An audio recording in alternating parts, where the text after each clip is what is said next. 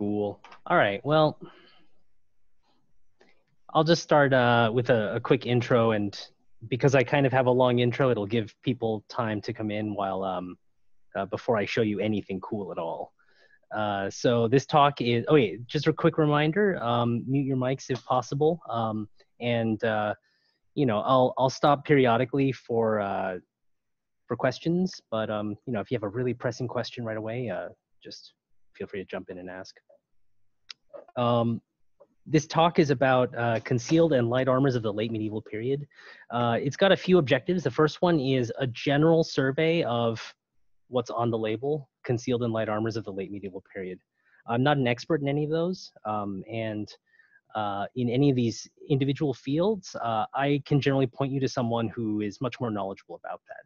So this is really acting as a kind of a shallow survey of a type of armor or types of armor that generally don't get a lot of study and are concurrently residing next to a lot of fantasy and RPG tropes and ideas that may not mesh. I won't address those adjacent ideas, but I do want to point out that this is going to be a very high level survey thing. We're not going to get into male tailoring and aspect ratio of links. We're going to just talk, you know, about things in a very general and broad way. And so I'm assuming you have like a very introductory level of armor, what it is, what it kind of looks like. But if I use some jargon that you don't understand, please let me know. Okay, cool. All right, so I'm gonna start off with this quote that I love, that I found about, say, 6 to 8 months ago. It's Pietro Monte saying, "I will say only a little about light arms. Everyone wears armor, even if they are only lightly armored." And this is Pietro Monte. This is published in 1509, but he's writing in the 1490s, and he's describing. I believe he's describing the battlefield. But I read this about, you know, about a year after I had started looking into concealed armor and light armor. And it kind of opened my eyes into the fact that this is actually a thing that has a name, light armor. Not only that, but it also describes it as being widespread. Previously, I had assumed, based on kind of the paucity of sources, that concealed and light armors weren't really a thing, or at least wasn't really worth pursuing because there wasn't much to work with. But this quote here suggests to me, oh, actually, it's probably much more common than you think, and there might be reasons why we don't see much of it nowadays. So to basically give this this talk, you know, something to work with, I'm going to throw down some quick working definitions. The first one is concealed armor, right? What does it mean? You know, first, it could be armor that's concealed from view. It's a very simple one, right? Secondarily, it could be armor that is modified to appear inconspicuous. So if I take a breastplate and I rivet or somehow cover it, sew a fabric cover over it, that can be a form of concealed armor. Third, it could be an ordinary item that is reinforced. So I take a doublet and then I start to sew tiny chains into the sleeves or little plates here and there. So those are 3 possible working definitions of concealed armor. I won't dive too much into semantics for that. The second point is light armor, and I have a very simple one, which is any armor that doesn't rely on large metal plates. What do I mean by large? Shrugging. I'm shrugging right now because that, you know, those kinds of semantic categorization problems are not really an effective use of our time. The third point is the late medieval period, and I just use that because it is a more tangible or understandable thing, I think, for most people than saying 14 to 1500s Europe. My preferred time period is the late 15th century in southern Germany, because that would provide us the most contextual information about the Kunstfessions and the early Lichtenauer systems. if I tried to make a talk about concealed and light armor of the late 15th century in southern Germany, I would have 2 sources, and this talk would be 5 minutes long. So in order to have a body of evidence to work with, I expand the time period that I'm interested in, I expand the geographic region that I consider acceptable, and that gives me a body of items to talk about and try to form coherent statements about.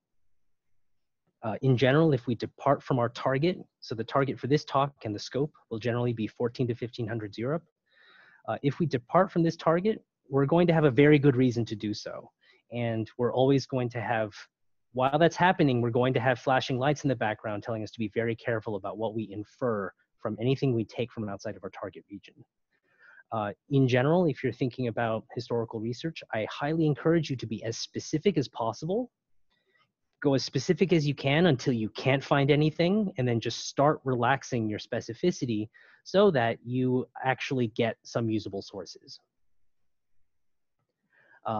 The last point is that I'm going to try to avoid 16th century Italy. If you know anything about 16th century Italy, you might have a clue why. 16th century Italy is rife with sources of concealed and light armor. And so if one went just a little bit broader, this entire talk would immediately shift towards 16th century Italian sources. We would only be discussing them. And whatever fashions or shapes come from the sources that we find from 16th century Italy will arise from that context. And 16th century Italy is dominated by a lot of urban street fighting, vendettas, that isn't necessarily characteristic of 15th century Europe in general. Okay, so that's the basic outline, or just some working definitions so that we can get off the ground. We're going to tinker with a few of them, and I'll introduce some broad, useful concepts and principles when you're thinking about how to evaluate a piece of armor as a modern person. So I talked about how it's very hard to find sources. Concealed and light armor is hard. There are many challenges, and that's why I find it so interesting. And that's why I don't think many people have gone down this route or have tried to look at it a lot. This is because the main avenues of research are problematic. So in general, if I told you I was interested in armor, you would tell me to look at survivals. Survivals are the main way that we research armor. And the problem with concealed and light armor is that the material tends to degrade. A lot of concealed and light armors have fabric components or are composed entirely out of textiles, which do not handle time well. Number two is just a subset of material degradation, and that is that a lot of these concealed and light armors are low status items. So if I gave a whole tranche of armor from a given period to a museum conservator, and I've got 50 brigandines, right? 50 brigandines, half of them are already ratty and decomposing, and I have here I have the full harness of Maximilian I, right? And you can spend your time conserving one or another. Generally, the resources are going to go towards the higher status armors, which tend to be the heavier armors. And so a lot of the low status armors, the lighter armors, don't survive because the effort and resources required to mitigate material degradation is just not spent. So the philosophy of use might not be clear as well. So what do I mean by that? Well, I could take a male shirt and I could throw it on a knight, and put it over his arming coat, and he slaps a breastplate on top of that. And that male shirt is visible. It's an overt piece of light armor. I could also take that male shirt and I could throw it under a robe, and now it's covert. It's concealed armor. It's concealed from view. And what makes the male shirt concealed or overt is not its physical properties, but the philosophy of its use. And when we take that same male shirt and we throw it on a museum wall, we don't know what its intended purpose was. We might have clues, we might not. Generally, I don't think we can find any clues. And it could be that mail itself is dual purpose, that I use it on, as a stopgap for my armor on one day, and then for my night assassinations and skullduggery, I just, put it under my robe. We don't know, and that's kind of an issue with determining or finding examples of concealed armor. There are a lot of objects for which they could have been used concealed, but we don't have any evidence that they were. Second point, why this is hard, is that artwork generally only talks about concealed, artwork referring to concealed armor is a little bit odd, because if it's concealed, then it's not meant to be seen. So through my searching, I have found two very interesting portraits of armor that appears to be intended to be concealed.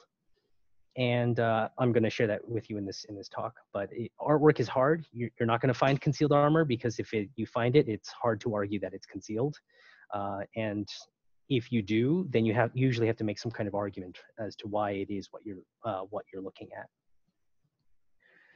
The third component is text sources. Text sources are great because they tell you, hey, we do this to hide things from people, or it's more comfortable. They tell you why things are constructed a certain way. But compared to a physical surviving object, text sources give you very little information. So they will tell you, hey, you should sew it down this way. But a surviving object tells you so much more about its construction than a single line of text. So text sources are kind of the snippets that we'll have to grab onto as we go through this. All right, the last one, wow, I've been talking a while. The last one is there are no modern analogous contexts for concealed armor. So if we go about today, we have Blossfesten tournaments, we have harness festen tournaments, right, where people get to wear the fancy armor, and they get to develop insights about what this armor might have been used, what it might have been like. They get to develop some insights that might carry over or be applicable. There's no context for that today, right? There's no one's going to try to stab me, and if they were, I would probably wear a modern stab-proof vest, and so on. So there's not, and part of the reason is nobody wants to spend a lot of time making armor and then hiding it from people. That's just not a very reenactor thing to do. Usually you make it and you want to show it off. You want it to look as nice as possible and show it off. But concealed armor just doesn't fall in line with the usual reenactor incentives. Okay, I think the next one is a picture. Okay, so what we're going to do is we're going to start off with something that most of us are very familiar with. We have a common understanding of it, how it works or its properties. And then we're just going to go on this wild journey through that kind of mimics the last year and a half I've taken as I've, dived into the random shit that I've been doing, which you'll see. Our starting point is going to be mail, and it's going to be in the shape that you all should recognize. Actually, let me stop right here and check the chat for okay, so there are no questions. Okay, so so here we have a male shirt. This is a beautiful example. It's a male shirt, 15th century Germany, and it's at the Met. So this is like in our time period, right? There's tailoring in the sleeves. It's designed to protect large portions of the body, and we don't know if this could if this is used overtly or covertly, or in a concealed manner. However, the brass edging right here suggests that it's meant to be seen. Okay, but this is just a starting point. I want to point out, this is mail. This is what it looks like up close. For those of you who are not familiar with it, it's usually woven in what's called a 4-in-1 pattern. Most European mail is woven in the 4-in-1 pattern with a few exceptions. But it's got very good protective qualities. You are impervious to cuts, stabs. It is very hard to stab through well-made mail. And overall, it's just a really good light armor to use. And so, if you're trying to conceal something, mail is probably, trying to conceal armor, mail is probably a good place to start. So on to the next slide, we're going to get into a wilder, oh, this isn't so wild. Okay, so we're gonna get into more mail here. Oh wait, let me. What does 4-in-1 mean? So 4-in-1 is basically where each ring is linked through 4 other rings that are adjacent to it. And that pattern applies throughout the entire weave. There are other weaves that are like 6-in-1, 8-in-2. Those are more exotic, but 4-in-1 is the one you're most common with. And generally, if you stick with if you look at most RPG or like fantasy sources, 4-in-1 is usually what's depicted, and certainly in artwork of the period, 4-in-1 is implied. Okay, so here are some more pieces of mail. They protect smaller areas because it's believed that their philosophy of use is different. They protect smaller areas, and we don't think of them as necessarily as ideal standalone pieces of armor. On the left is a pair of sleeves in the German History Museum. I don't think it's the National History Museum, but if you know Ian Lespina of Knight Errant, he has a video on a really good replica of this. You should check it out. But basically, the philosophy behind this pair of sleeves is that it's going to be paired with a cuirass, which protects the torso, with a front and back plate. And so these sleeves basically fill in areas that the plate doesn't. On the right is a mail collar from the Wallace collection, and it has a very dense weave around the throat. You know, I think it's highly likely that this is also used with armor, but you know, might not be. Again, its philosophy of use is not readily apparent. I think slide is only partially rendering. Oh no.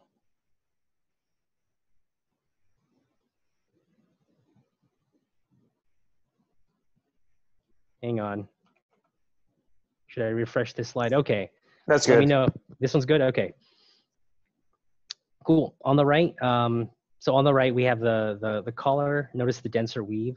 One of the interesting things with mail is that you can play around with the thickness of the rings and the density of the weave in order to improve the protective quality of the mail. However, that also harms the weight of the mail, and so you generally find this increased density of mail only around the neck, where you know you've got arteries and veins underneath the neck. Okay, so I think for most people, like this is probably where their knowledge of mail kind of ends. You know, like yeah, you've got the collar, you got sleeves, maybe you even know about skirts and stuff. This one, I actually don't remember if the Wallace collection collar is 4-in-1. There are 2 examples, and I believe they are in England somewhere, that have a 6-in-1 collar. But most other collars that have this change in density will do it by increasing the thickness of each individual ring, and making the ring diameter smaller. I should probably draw a picture, but I can point it out to you later. It's a like a male geek kind of thing. Okay, but some of you are probably less familiar with some of the weirder types of mail here. I want to point out on the left here we have the Baumgartner altarpiece by Albrecht Dürer. This is circa 1500, and this is one of the Baumgartners. I don't know his name, but he's being depicted as Saint Eustace here. It's like very common to do this, to take a patron and portray them as like a saint. And I want to point out what looks like a pair of briefs that he's wearing, right? So he's got a pair of briefs that look shiny, and that is in fact a pair of male briefs. They're called brayettes. And basically it's like a mini skirt with a little strap that comes underneath, protects your junk, and hooks up underneath at the front. I should have picked a picture of just someone wearing brayettes, but I couldn't find that. And you know, I kind of like picking artwork because there's so much character in this guy. He's depicted as a light cavalryman in the you know, at the turn of the century, which is usually harness up top, fabric covered, relatively unarmored legs. But here you can see that he's got a strip of mail running down his hose. Okay, so this is a use of mail that you might not be as familiar with. And this is a palm gardener of some kind being depicted as Saint Eustace. You know it's Saint Eustace because of the crucifix in the stag horns. Okay. I am going to ignore chat actually, because this is otherwise someone will have to jump in with voice if something goes wrong with the presentation, because I'm going to get super distracted. Okay, so palm gardener altarpiece, that's cool. I also look at his hose. Like, look at how tight that hose is, right? I mean, just, man, okay. I don't know how I'm going to do that. Like, I'm working on a look that it tries to approximate, like, maybe not 1500s palm gardener, but like maybe 1490, something like that. But I'm trying to make something that will look like this. All right, moving on. This is an image from the Thun sketchbook, which is believed to be a sketchbook of the Helmschmidt workshop. And here we have, I just want to point out that this guy has male leggings or male hose, and that appear to be tightened by a set of zigzag leather straps here. Okay, so I kind of like the poetry of these two. They're made around the same time, and they have very different answers to how do I protect my legs. The one on the left says, just protect the important parts. And the one on the right says, you know, I've got an answer for you, just protect everything. I do want to step away from that statement just a little bit, because, you know, the one on the right, I suspect is a setup for a poleaxe tournament. And the one on the left is probably for war, and he's equipped as a light cavalryman.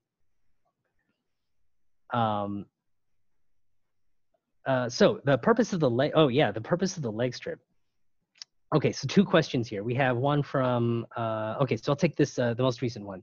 The leg strip, don't know. I mean, don't know is always a safe answer. I speculate that it's just to protect your legs from cuts that come across in a horizontal manner. We will come across another example where you'll see reinforcement that runs vertically along the leg, and those will be steel rods. Aesthetics, that's possible. I don't know if it's an aesthetic thing either, but we will come across a few examples where the legs and the calves are reinforced vertically. Let's see, why, and the question is from Liz, any idea why these weren't very common? These actually are very common. These strips, male brayettes, they're common, you just have to know to look for them. Very frequently, these strips will be rendered as just a black strip running down a hose. And so if you don't know that that's what you're looking at, you might miss it. No, the sort of male undies. Oh, the male undies. Oh, yeah. They are actually very common. It's just, number one, it's not needed to render. Like, you know, for most setups, you're not actually going to get a good look at someone's male junk. But then also, a lot of armors will also have a secondary skirt or some other form of tassets that kind of obstruct that view. If you are familiar with the guy named Tom Billiter, he is kind of famous for, he has a brayette typology where he has different types of male brayettes and cloth brayettes. I don't know why, but it's a huge resource if you're trying to make something like this or kind of understand how it's constructed. How would it work? It's hard for me to explain with words. Maybe afterwards I can try to do that later, but in the interest of time, because oh god, it's 8:30 already. I will keep moving. So I'll save that one until later. Serious question. Typically, we think of 13th, 14th century when we see full male chausses. Can you speak to why 5th, 16th we see resurgence? I think this is a setup for a poleaxe tournament. I don't know though. We can definitely ask someone more qualified to kind of speculate on this. Is the male underneath the slash sleeves on the left, is it uncommon for it to bunch up like that around the elbow? Isn't it uncommon? Yeah, it is a little uncommon. I'm not sure how much bunching we're seeing underneath this or whether it's some other fabric underneath. Yeah. I mean, male does bunch up even if you tailor it. So Yeah, and over here we see male under here. I suspect that this male is much better tailored though. All right, that's it. Enough of questions. I got to keep moving because we are on slide 8 of 31. Okay, so this is the end of overt, obvious male, and I'm going to start with a pair of portraits of John the Fearless, Duke of Burgundy, and now we're gonna start to depart from just kind of like superficially looking at armor, and really start to dissect a lot of the stuff that we see here. Both of these are portraits of John the Fearless, and in both of them, you can see a little sliver of male, or what appears to be male, poking out from his robe. For those of you who don't know, John the Fearless, well, actually, let's point out what a portrait is. A portrait is not a candid photograph. Okay, so neither of these portraits are someone like kind of catching John the Fearless and his male peeking out from his robe. That's not what this is, right? It's a portrait of a portrait is a very considered piece, takes a lot of time to make, and your patron gets to approve of the result. So if you want a modern analog, it's as if you took selfies for like several hours and chose the best one, right? It's a very well considered message, and it's not clear then what this is supposed to mean, right? John the Fearless wants you to see this thing poking out from his robe. Maybe it's male. I think it's male. It's a little bit ambiguous if we don't know anything about his story. What is his life like? Okay, and his life is actually characterized by assassinations. When he comes to power in 1404, oh shoot, I did not caption this. But when he comes to power in 1404, nearly off the bat, he gets into a feud with the brother of the King of France.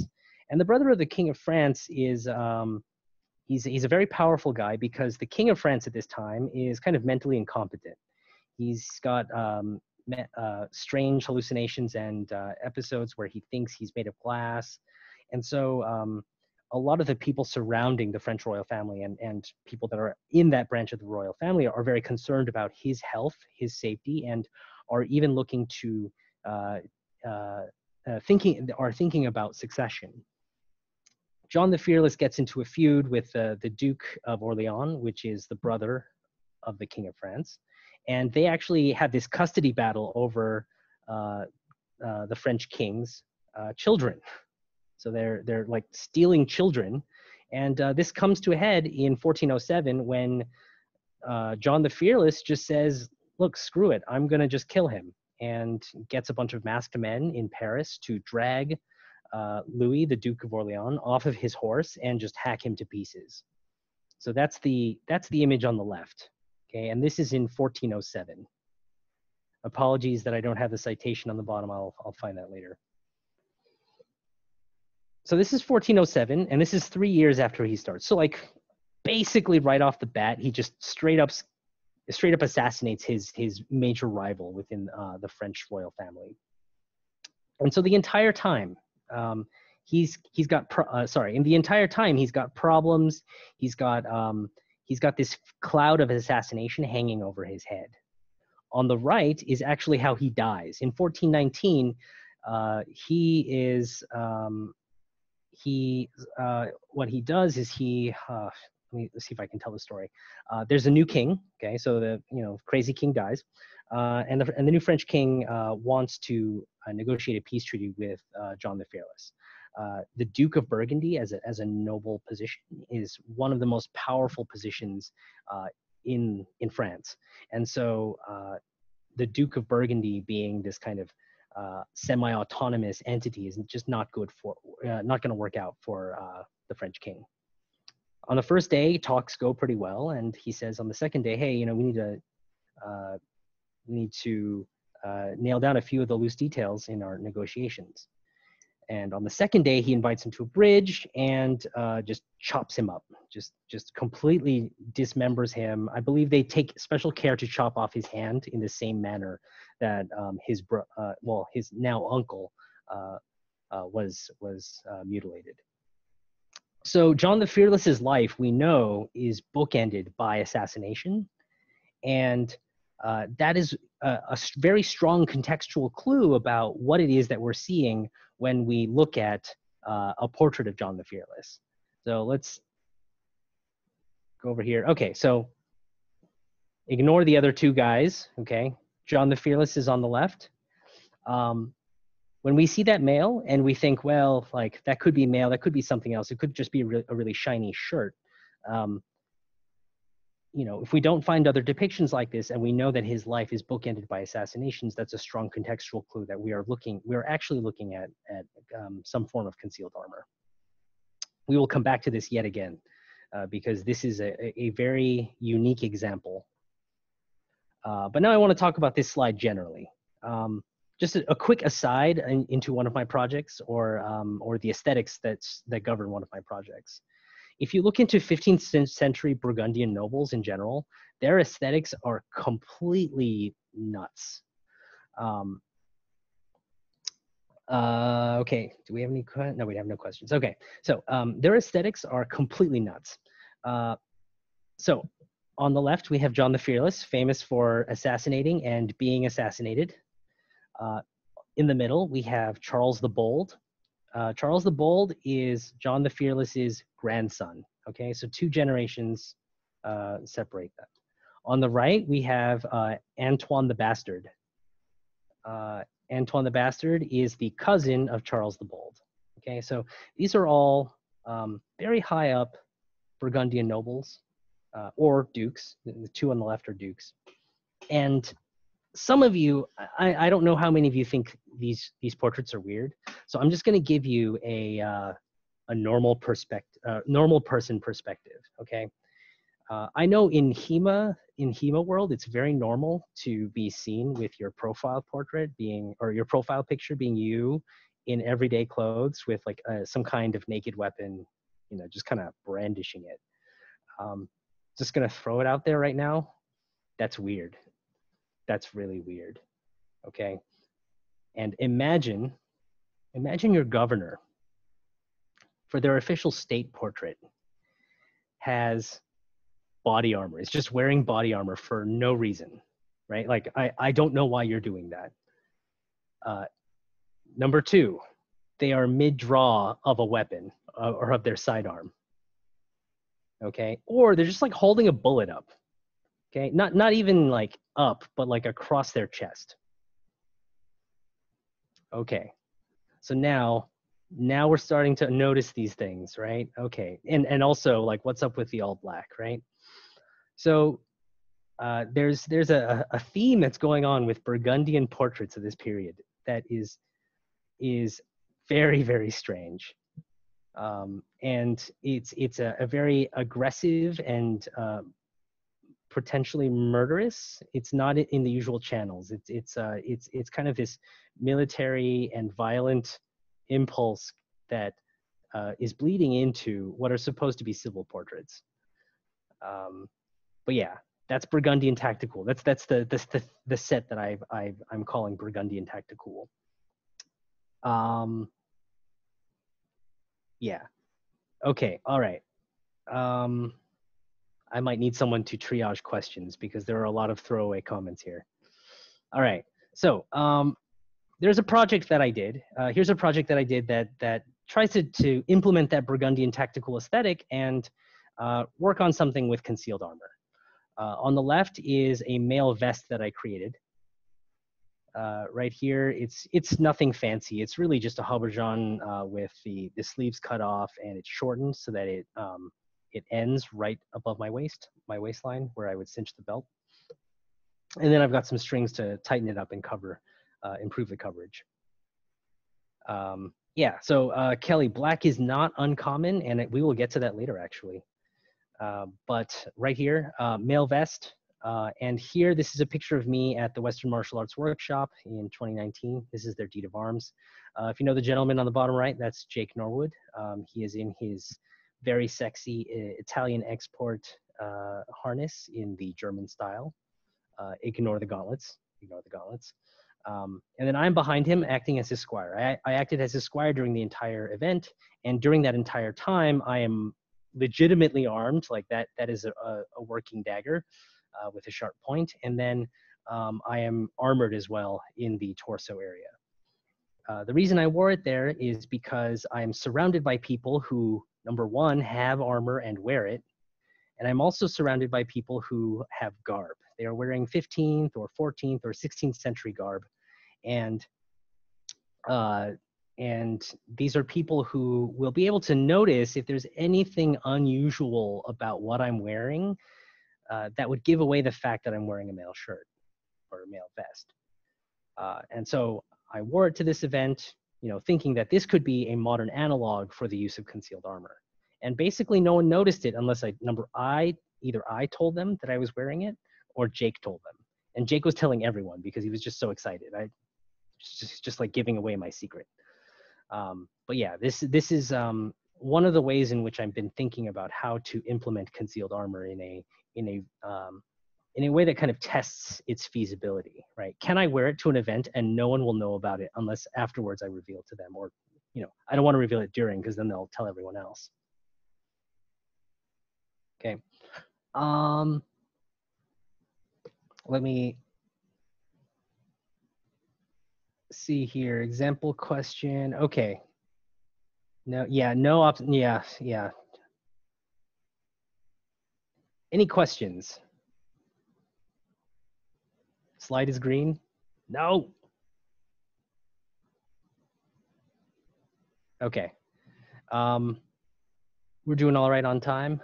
I think we are. Okay. So, all right, let's move on. Here I'd like to talk about a principle, which is just, you know, a concept to keep in the back. Some people have expressed this. Okay, so we have a question here. Did your concealed mail rattle or clink at all? Wouldn't bulletproof vests be a modern analogy? Okay, first question. The mail does not make any sound because the doublet is tight to the torso. So this is one of those things where the way that the fashion interacts with the actual armor. I can wear this thing underneath my doublet because my doublet is tight to my body and holds it in. If I was wearing something looser or something thinner, it would be either audible or visible. So I actually wore this at historic nightly physical training. It was basically just a PT session with historic methods. And during that, I wore a male shirt underneath a polyester t-shirt. Totally visible the entire time. Like I knew it was visible. It just looks like completely jagged underneath. All right. Wouldn't bulletproof vests be a modern analogy? Yes. Bulletproof vests are a modern analogy, and there is actually something I'm going to go over in this talk that is a better analogy, that is even closer to a modern bulletproof vest. And I'm going to even talk about bulletproof vests. Okay. So how expensive would it be to make something concealed? Would that scale with the amount? We will actually go into the cost of making something concealed. This thing that I did was nearly costless because I took an object. I didn't modify the object to make it concealable. I just modified the shape. In theory, I could have taken a habergeon or even a hauberk and crammed it underneath my doublet, except it couldn't go too low, and the sleeves would have to be very well tailored. The sleeves generally would be very tailored, so yeah. However, we'll also go into modifications to mail that make them easier to conceal. And we will even talk about how much that costs. Wow, you guys hit all the notes. Okay, so I want to get into a concept which is about full concealment versus limited concealment. Full concealment, so this concept I've seen people hint at, but I'm just going to give it a name, and then if you guys find a better name or an earlier name, we'll use that. But right now, full concealment is when your assailants do not even know that you're armored. Limited concealment is when your assailants know that you are armored or expect you to be armored, but don't know exactly where to strike. Okay, I used two Burgundian examples here. On the left is you know, old Johnny. And on the right is Charles the Bold, a much older version of Charles the Bold on the battlefield of Nancy. Like he dies at this battlefield, okay? On the left is John the Fearless. We'll skip him for now. Right now I wanna focus on Charles the Bold here. What are the elements of limited concealment? Well, first one could be context, right? So as you can see, he is actually besieging a castle, right? He's got his cannons pointed at it, okay? He's got his army here, okay? So even if you didn't see anything else about him, if he was dressed in normal clothes, but he was here, he had this background, he would have limited concealment. You would expect him to be wearing some kind of armor, right? Some kind of armor that would fit under whatever clothing he was wearing at the time. And if not, then he's just stupid. Okay, so the context would be the location that you're in. Number two is the more obvious component is that if you already have a visible piece of armor showing, then contextually you might expect there to be some other armor in an area that you can't see. Now this is not the best example because he slashed it to reveal, you know, his steel underneath. But then I want to point out that, like my usual, if I had to fight this guy, I mean, avoiding the face and, you know, the neck, you know, the armpit opening is not visible. I don't know where to place my point. I don't know the ideal angle to take to hit his armpit and try to defeat any plate he might have underneath that. So this fabric, this textile here, is acting as a form of limited concealment in the sense that we know he's armored, right? He's obviously armored. It's just that I can't get a good angle. I can't determine exactly which components are armored. More broadly, if we depart from this picture here and think more generally, if I have a robe and you know that I'm known for wearing armor, as someone who sees a portrait of John the Fearless would expect, if I'm wearing a robe, that robe provides limited concealment now because I can't tell exactly where to stab you, and you know, and I don't know what components are armored with what. So I use John the Fearless as an example of full concealment, right? But you know, if I was to show you a picture of full concealment, it would just be some guy in clothing, and then it would be very hard for me to argue that that guy's actually wearing armor underneath at all. So this is going to be my stand-in as the best sourced or most justifiable example of full concealment. That this is a guy who perhaps initially did not intend for you to know that he was wearing mail underneath. Okay. Kenny asks, if I were to give you a hug, would I notice it? If I wore a doublet and I had mail underneath and if you did like a no hands hug, you probably would not be able to tell. But like, if you were like, you know, put your hands on me and like felt, you could probably feel it underneath. So there's definitely a texture component to it that, you know, that you can't escape. Again, a related principle that I haven't really thought to like kind of formalize or think about is that concealment works at certain distances. And so some forms of armor might work at 100 yards, but no closer. And some forms will only work, can work up to contact. And that only then would you know. So did concealed armor lead to social conventions? I think, so here's where I'm speculating, or not speculating, but I will have to follow up on. But I do remember an account of people hugging each other and patting each other down to make sure that they were not wearing any armor.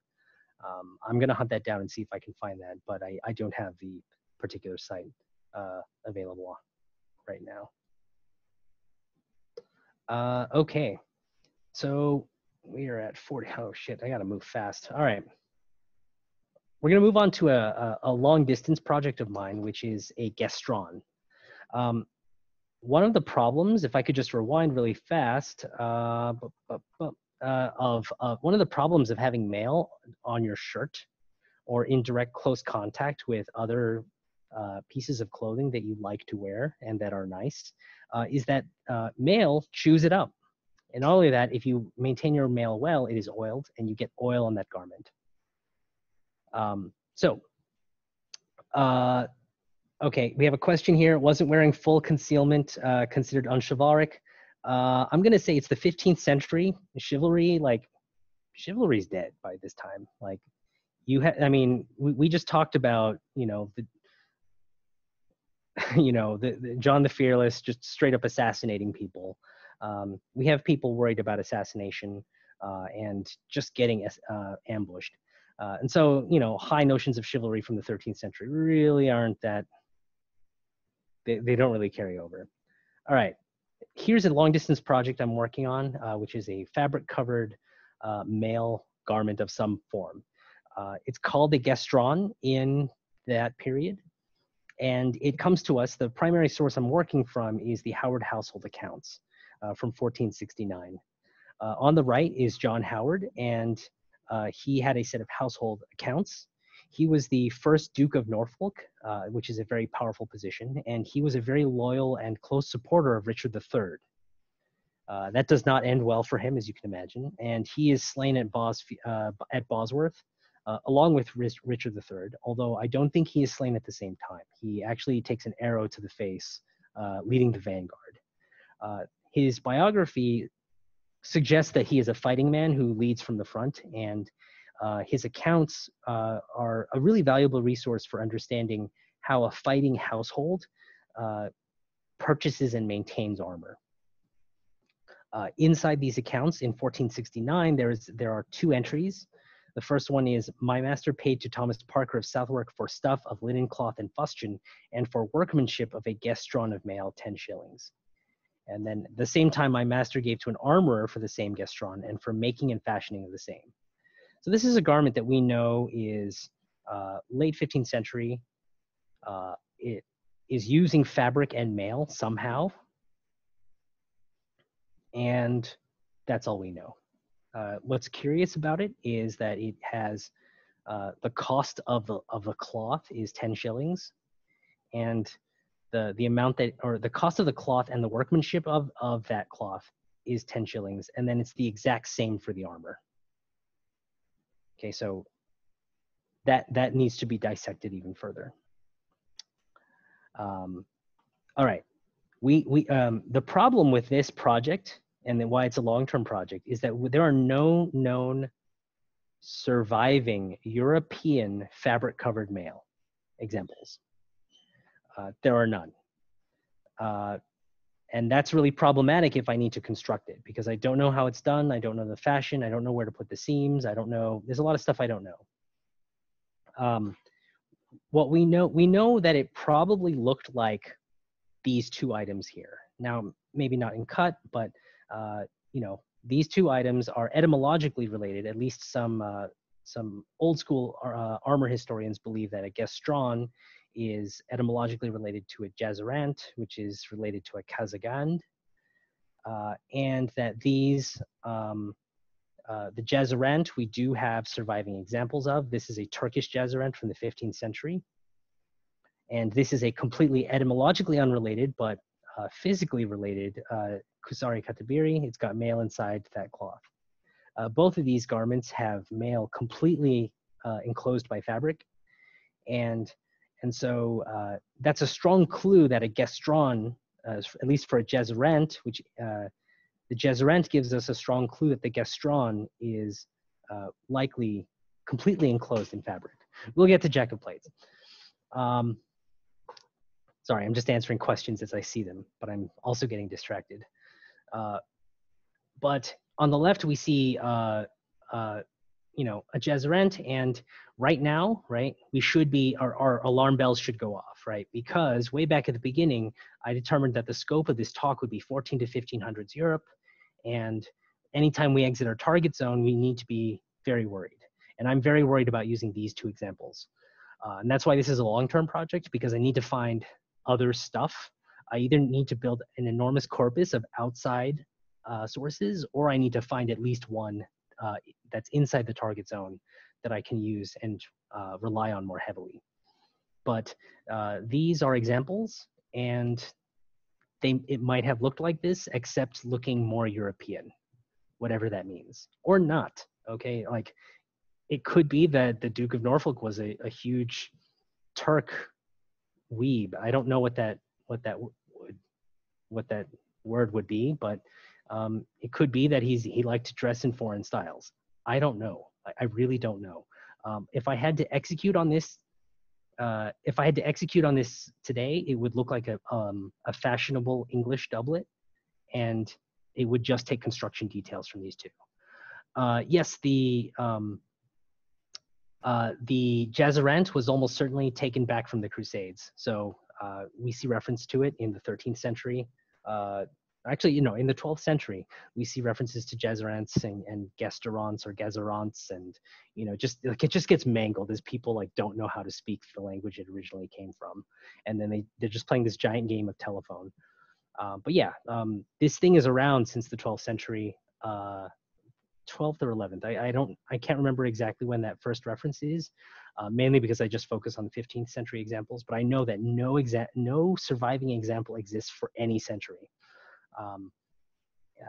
And it's just really frustrating. This one just sits on the back burner, and what I'm doing, like one of the goals of this talk is to just point out that this is a thing that I care about, so that if ever you are traveling through some dusty museum and you see an example of this, please let me know. Please. This would really help me out. All right. Cool. We're at 8:55 and I am halfway through. All right. Time to speed things up. We do have text though, okay? And we have text from Monty. For those of you who know, like Monty's a really valuable resource for this type of stuff. He goes into armor construction details, but it's a text source. And so he tells us a lot of details on how to make it. I'm not going to go into that because unless you're actually going to make it, it's not that useful. But I just want you to know that text sources are another point that I can use to try to triangulate its construction. But the problem is Monte is in a different time. His work is published about 40 years after John Howard buys his Gastron. So it's not clear that these construction tips are going to be valid, but it's closer than trying to copy like some 17th century Japanese thing. So, when I look at my sources, I try to have some perspective and upweight or downweight them depending on their distance from my particular target region and time. Okay, I forget what the next slide is. Oh yes. Time to go for another principle here. And this time I'm going to use a modern context to explain political power and concealed armor, okay? So here are two very polarizing figures in politics, but it's actually not about these two particular people, these two particular presidents, but really about kind of the office of the president and the political messages that we send. Feudal nobles of the 15th century, although they're not democratically elected, well, most of them, but although they're not democratically elected, they're still politicians, and they still need to do a lot of the things that politicians nowadays do. On the left is a picture of George W. Bush throwing a pitch at Game 3 of the World Series in 2001. So the date for this, I believe, is October 30th, 2001.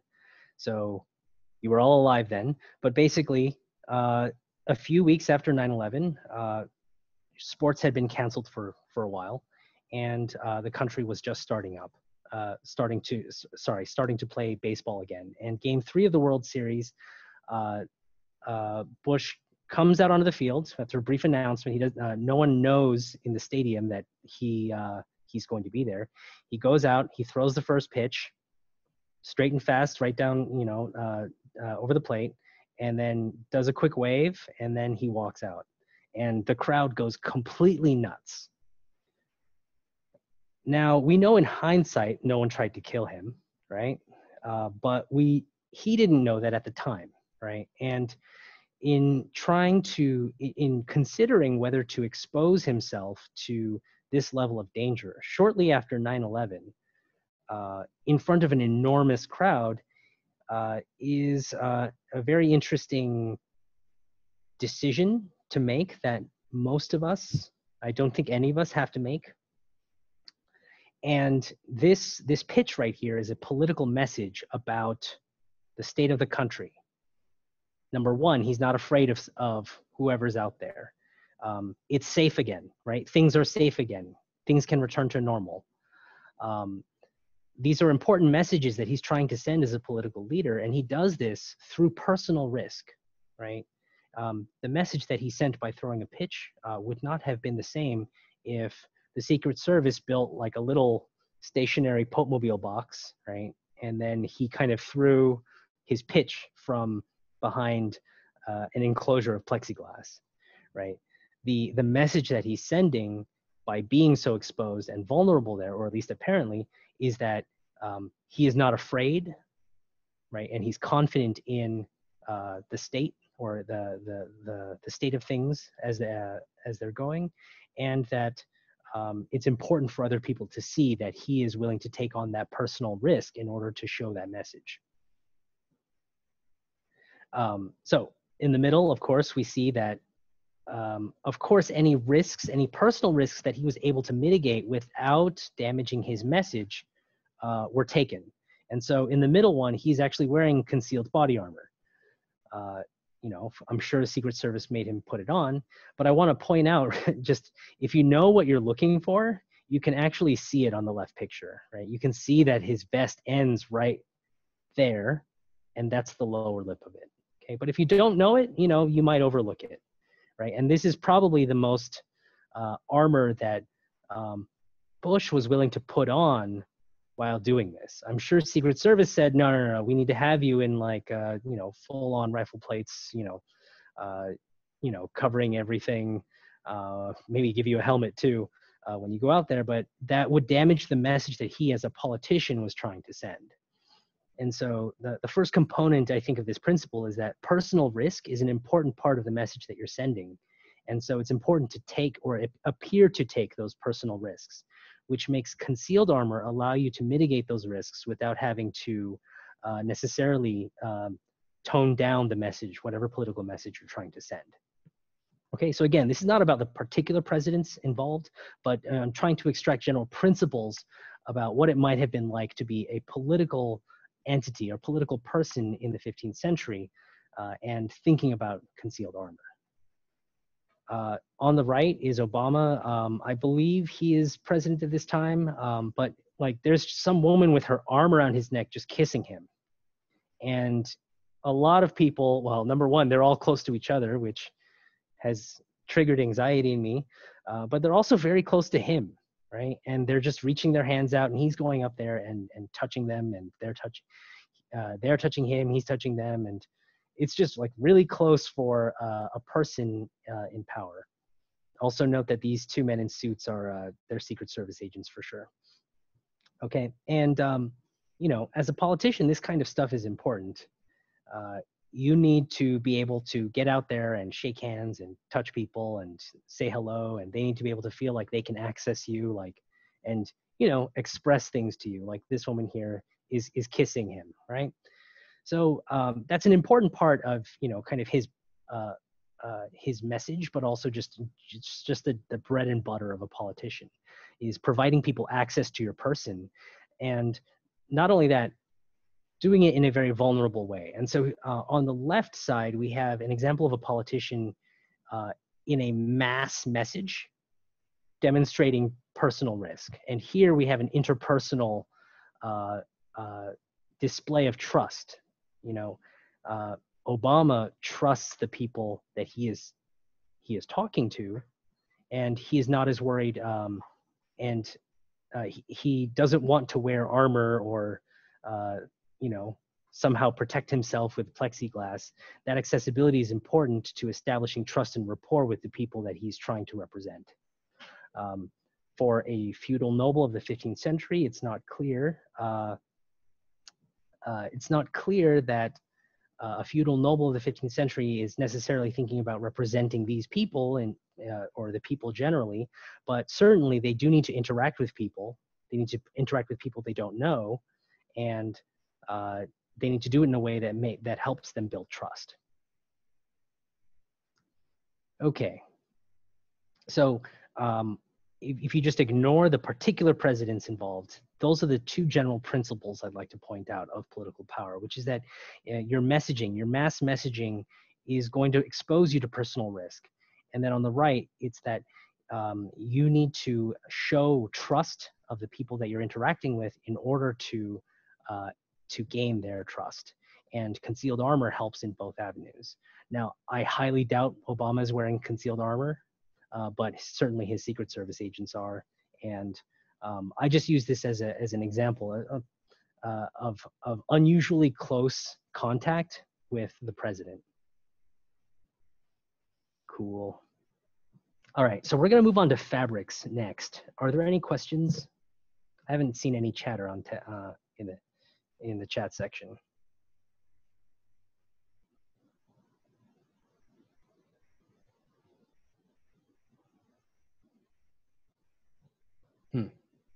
Is everyone dead? No, not dead. Okay, there we go. Cool. All right. I was scared for a second that I lost connection. Okay, cool. All right, so that's a general principle, right? The first principle was full versus limited concealment. This one is political power and concealed armor. It's very important, and that's why you generally see people in politicians or people in powerful positions wearing concealed armor. Cool. Okay.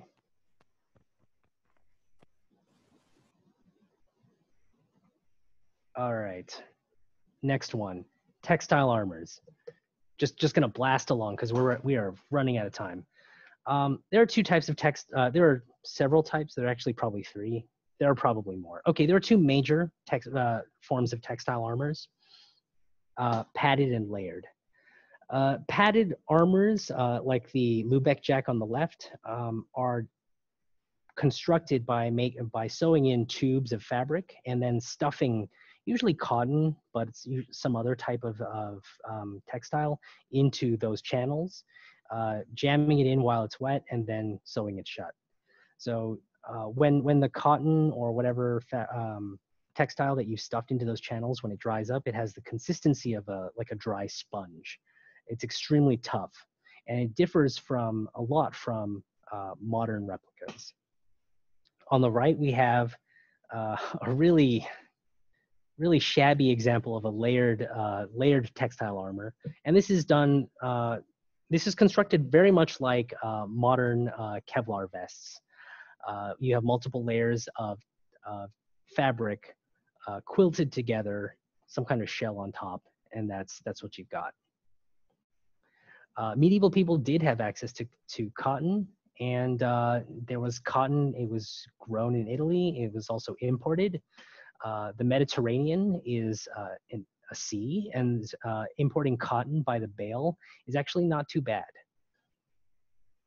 By the 15th century, trade networks were very extensive, and cotton is actually a thing. And a linen cotton blend called fustian is extremely popular and kind of dominates Central and Southern Europe.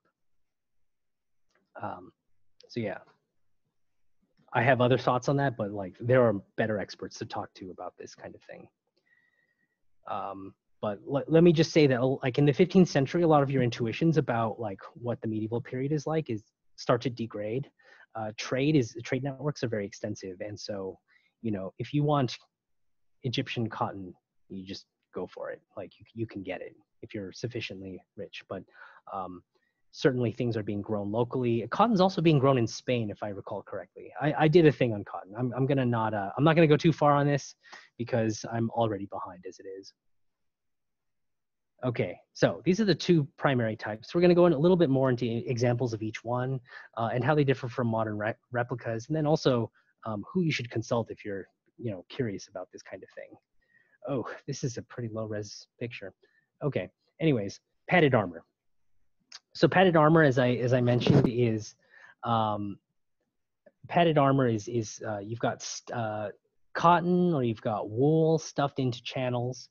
An interesting thing about the construction of these is that sometimes they'll have two layers of channels, and the channels will be offset so that if a spear hits a gap between one channel, there's actually a second layer of quilting behind it that ensures that there are no gaps in its construction. This pour point over here, the Charles VI pour point, is actually constructed in that manner. I don't know much about the Lubeck jack. The expert to ask on this is actually Jess Finley, who talked to us several weeks ago about hunting. She actually constructed something like this, entirely hand sewn, just a complete museum replica. She is the expert to talk to on padded armor in general, or actually textile armors in general, but padded armors are certainly that's her jam. This pour point is owned by Charles VI, or is believed to be associated with him. I included, it's a little bit outside of our region, but it's also got connections to some of the characters I've talked about. Charles VI is the mad French king that John the Fearless assassinated his brother. So the guy who was wearing this, his brother, John the Fearless, assassinated him. We think. We're not 100% sure that this was his.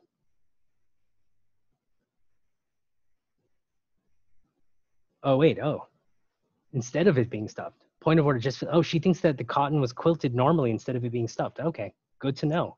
Yeah, she writes that in her paper. Just want to point that out. No worries. Oh, perfect. Never mind. Okay, I retract that. That's why she's the expert on that kind of thing. So if you have questions on padded armor, I am not the person. Like, I do not have any of the skills that needed to do any of this kind of thing. Making padded armor is just way beyond my skill level. Cool. Tree wool. So is this more or less modern era? I don't know. I guess it's whether this is modern era is more of a semantic thing. Yeah. And then I'm surprised that they didn't come up with something similar to a linothorax. Well, I mean, we'll get into that. All right. Okay, so padded armors, we have surviving examples. I don't know why we have more surviving examples of padded armors versus textile armors, but we do. But for layered textile armors, we only have one survival that I know of. So again, I'm going to preface this as this is the extent of what I know. And if you find something that can expand that or just prove me wrong, just please add it to the pile.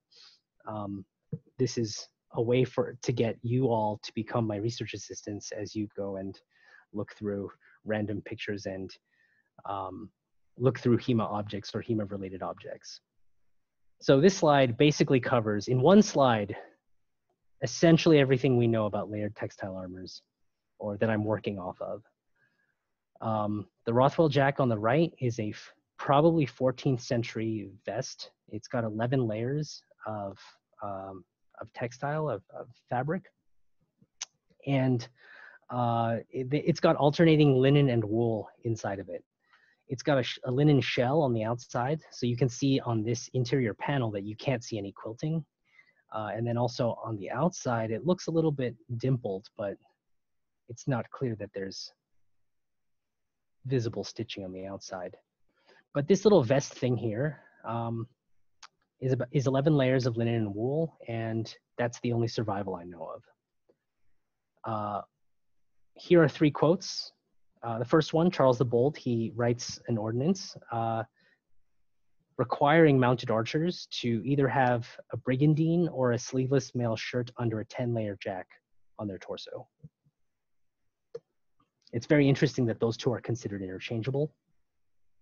No idea on its construction, but we know it's got to have 10 layers. 10 layers of what? I don't know. Probably linen, but who knows? Louis XI says their jacks, he's referring to archers, foot archers or Franks archers in 1461 to 1483. He's saying their jacks must be of 30 linens. Like, this is beastly, or at least 25, and a buckskin. Used and moderately worn linens are the best. So he's saying, well, no, they need 30 linens or at least 25 and a buckskin.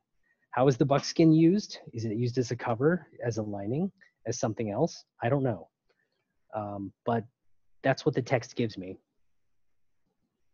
The last component is a very detailed description of what's called a doublet of fence. And I'm not going to read all of that. I'm running short on time. It basically has 24 or 25 layers on front, 22 to 23 in the back, and then 6, 7, 8, 9, either 9 or 10 layers on the sleeves. A near-term project for me is a reconstruction of what this doublet of fence would look like. And I'm going to take you through some of the elements that I've put in place. Let me first collect some quick questions here, and I'll try to speed things along, but I know some of you will just stay here until I stop talking, so I want to respect your time. First question, what is the difference between a jack and a gambeson, just English/French terms?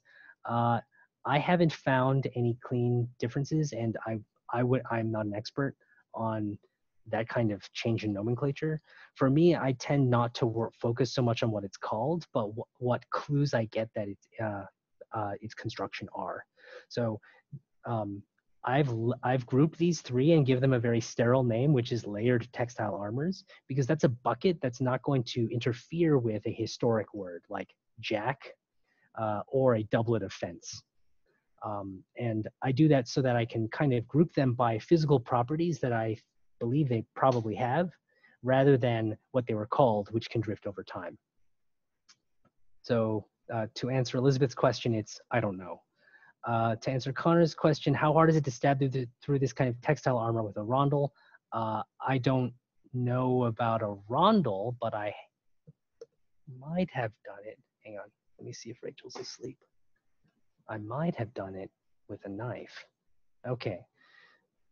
I'll continue a little bit later. Okay. All right. So the project that I'm working on right now is bringing these types of. Oh, let me see if there's a new question here.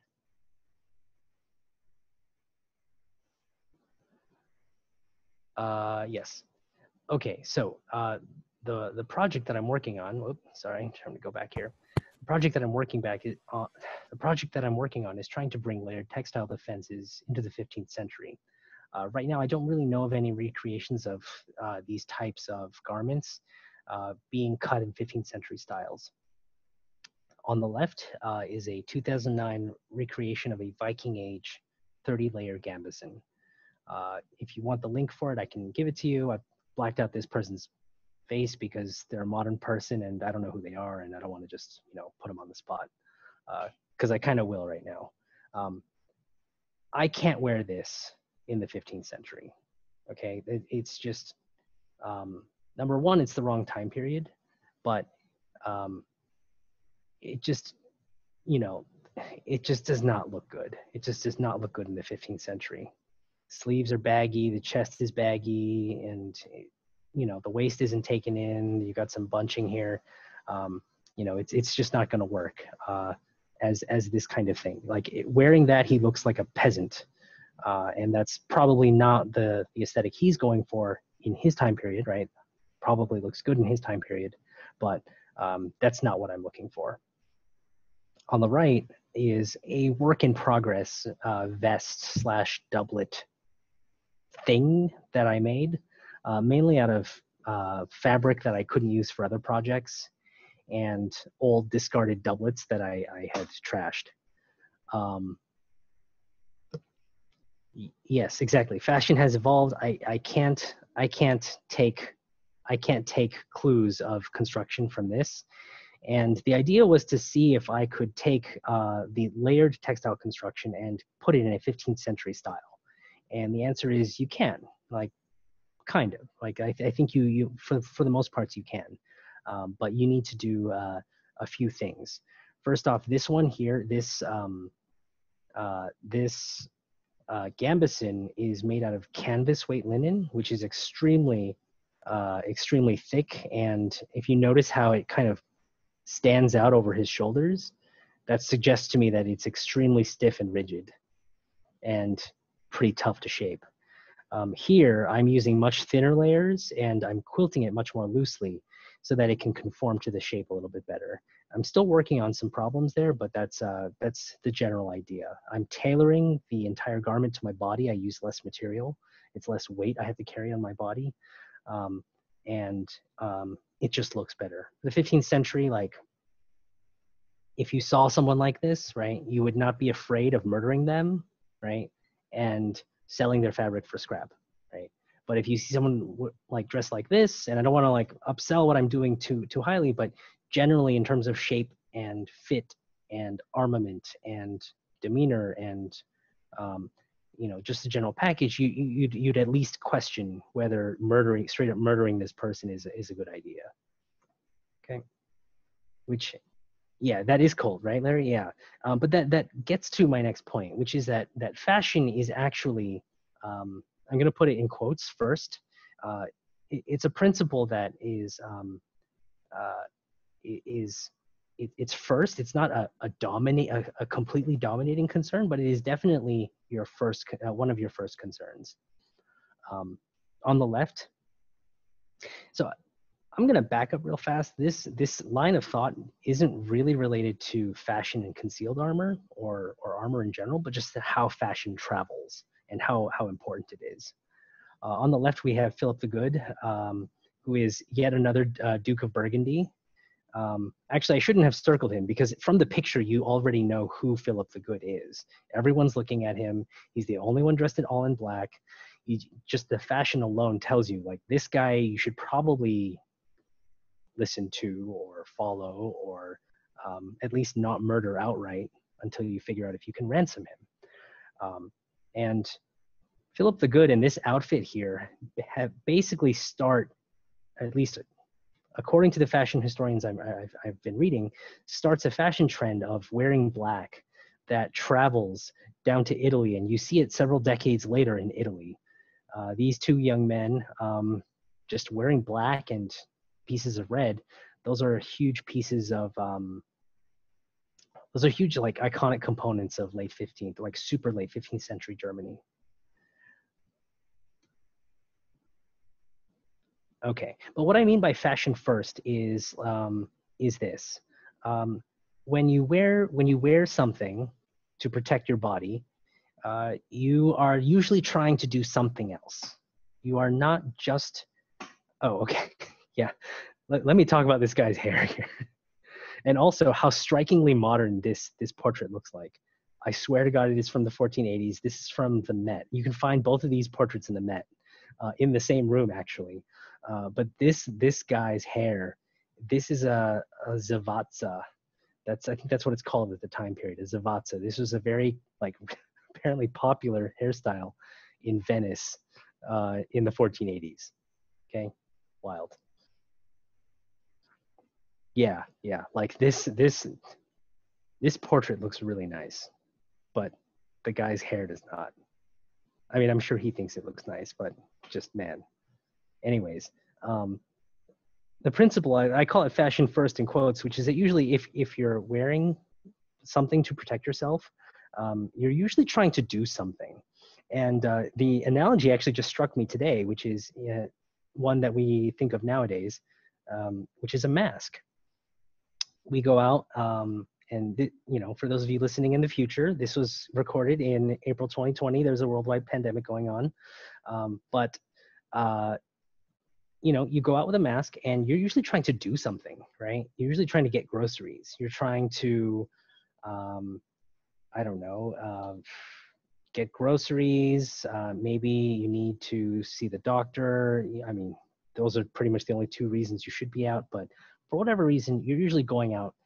You're not going out with the only intention being exposing yourself to potential coronavirus. And so when you are doing something else, that usually determines your first, your primary objectives and the types of things that you're willing to get away with, or the types of things that you're willing to put on. So all of these people are wearing very fashionable doublets and robes. They have very nice haircuts, and these are high class people, and they're trying to impress other people with their high class. Their clothes determine a large portion of their identity, and it also significantly changes how people treat them. If you go outside today, some of you, I think, would probably, like, although you're required to wear a mask, if I told you to take a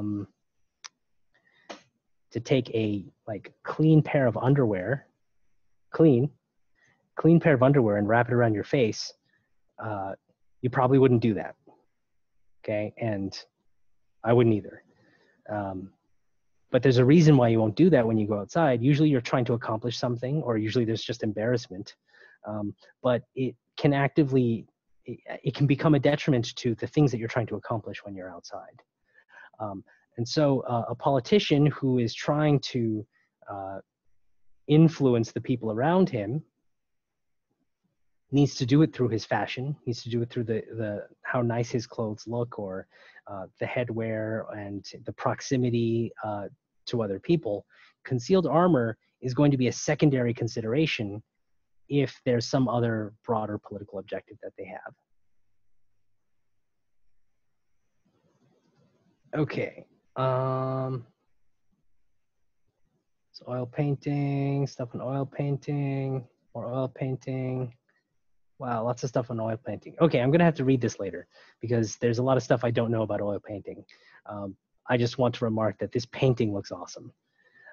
But the general principle is that fashion is probably going to guide your primary concern, especially in a period where how you look and the clothes you wear is much more determinative of how people treat you and who they believe you are. America in general is relatively classless, and we prefer not to think about treating people differently based on how they're dressed. We do it, but we prefer not to think of it, or we don't think of that as a good behavior. I don't think in the medieval period they would have any qualms about treating one person differently from another based on their clothing, or even just the tailoring of their clothing or the quality of their fabric. Okay, so that's another principle to tuck in the background. Yeah, very good, easy class distinguisher, and we don't have we don't have a very foundational notion of the equality of men and women generally, and so clothing is an important class distinguisher, and your clothing needs to be on point, perhaps even to the detriment of your concealment, or to the detriment of your armor. Okay. Oh, I completely forgot what I was supposed to say about this guy, but man, look at him. Like, okay, well, I know his story, and I just forgot how he matches in with this, and I'm already like basically out of time, and I have like 8 slides to go. All right, I'm just going to mention this anyways. So this is Farinata degli Uberti. I've mangled that. He died in 1264, but this is a painting in 1450 of this guy. And so Farinata, which is a nickname for him, he was the leader of the Ghibelline faction, which supported the Holy Roman Emperor at this time. Yeah, I have not made that one, but you can bet it's on the list. Anyways, the Ghibellines supported the Holy Roman Emperor in the Guelph versus Ghibelline feud that lasted centuries. He is a very powerful Italian who died in 1264, and he's being rendered in contemporaneous armor in 1450. Most HEMA people think that wearing armor is sufficient of a message in their image, that they just wear armor and then they take the picture and like, here's the armor. I just want to point out that the elements of the picture that I find so compelling is not the armor, right? Like, yeah, he's wearing armor, but look at his giornia, look at his hat, look at kind of the casual pose, the hand resting on the hip. You can look at this and almost forget he's wearing armor, or it just becomes one kind of component of many. So I like this picture a lot. My aesthetic is rapidly becoming more Italian as I do more research, and I have to like push back on that later. Anyways, okay, so let me let me zoom back a little bit just because we got lost in fashion for a while. Number one, fashion is first. If you're going to make armor and it's going to be visible and you think this is a high class item, it needs to look good. Okay, so that's one component of the project of bringing layered textiles into the 15th century. It needs to look proper.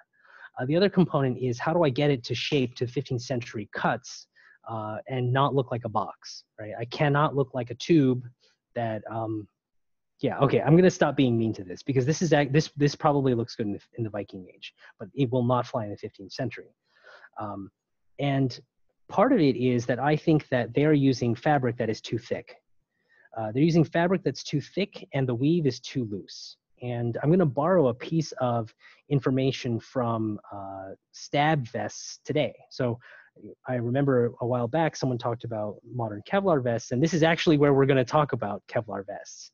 I don't know if you know about Kevlar vests, but Kevlar vests have a ballistic version and a correctional version. The correctional version is made to stop both bullets and spikes and stabs. Okay, so basically, if you're in a jail and you expect to get shanked, you wear Kevlar correctional. Do not wear Kevlar ballistic. So if any of you are going to be like jail wardens, buy Kevlar correctional.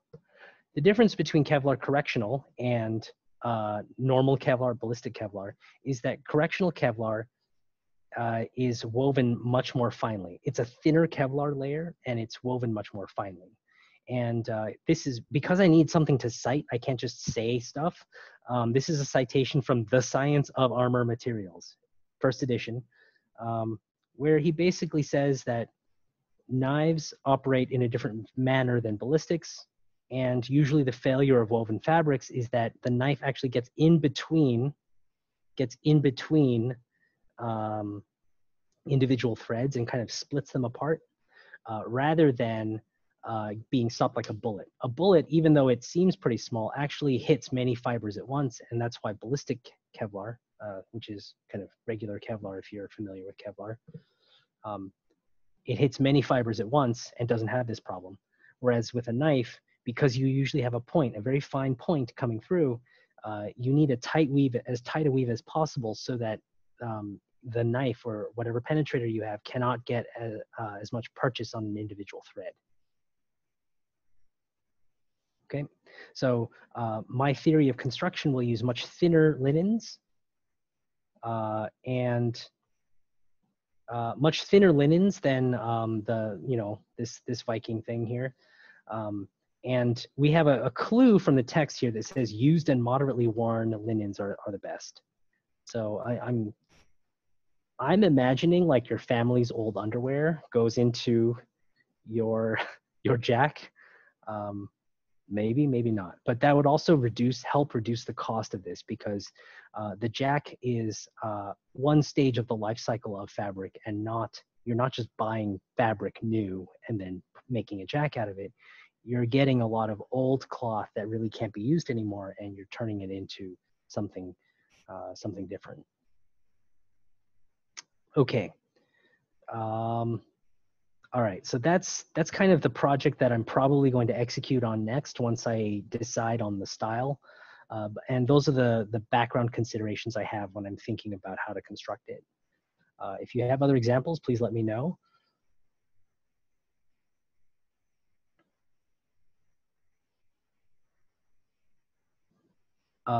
Okay, so here we have some questions. Maybe it is used or worn so the fabric is broken in. It might be kind of stiff otherwise. Yes, that's true. I question how the defense properties of the linen are changed by it being used. Its tensile strength would be reduced if it's used linen. Yeah, that's also true. So I'm not sure why, let me go back here. I'm not sure why Louis XI is advocating used or moderately worn linens. For me, I also believe that these linens, generally, even the ones that, that the Howard household is referring to, that these linens are thin and they're not canvas weight linen that most people construct it out of. Most people think, oh, well, it's got to be armor and it's got to be able to handle, a lot of rough use. But this linen cloth might actually be a lot thinner, the kind used for shirts. Oh yeah, let me tell you a gross thing. If it's used, there might be actually stuff jammed inside of the fabric, inside of the weave, like little bits of sand or dirt or dead skin cells and stuff. And this can actually help trap a blade or dull the specific portion of a blade that's actively cutting through your textile. There are some accounts, I have to go hunt these down, of people like putting sand inside of their linen in order to help dull penetrating blades. I need to find that though. I heard of that a long time ago.